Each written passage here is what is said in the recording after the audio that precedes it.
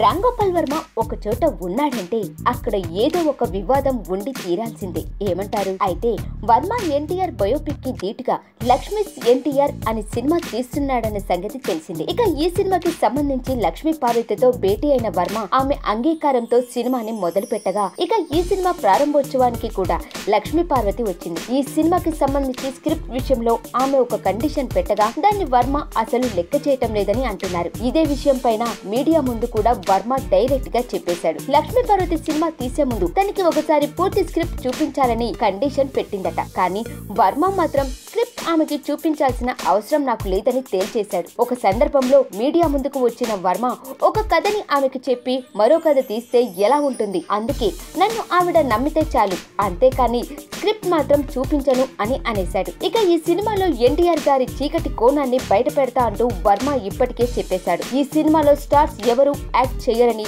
కొత్త వారితో తీస్తే కథకి బాగుంటుందని వర్మ భావిస్తున్నాడు. మరి రిలీజ్ కి ముందే ఇలా ఉంటే సినిమా రిలీజ్ తర్వాత ఈ బయోపిక్ ఎలాంటి సంచలనాలకు దారి తీస్తుందో వేచి చూడాల్సిందే.